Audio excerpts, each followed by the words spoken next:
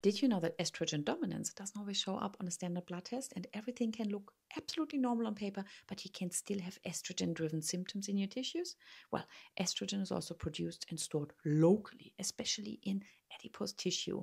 Now, it can be recycled through the gut and also reabsorbed through the gut, because if you have gut issues, especially if you're constipated, that is a problem, unfortunately. Now, if you have symptoms like heavier or more painful periods, breast tenderness, real bad, PMS, mood swings, headaches, bloating, you're irritable, you have fluid retention, and especially if you have fibroids or endometriosis flares, that's a whole why you feel inflamed and puffy and emotionally hijacked in the second half of your cycle. Another problem is that most people test estrogen on cycle day 3, which is fine, but it might miss the timing, but it can't fix the drivers behind the issues.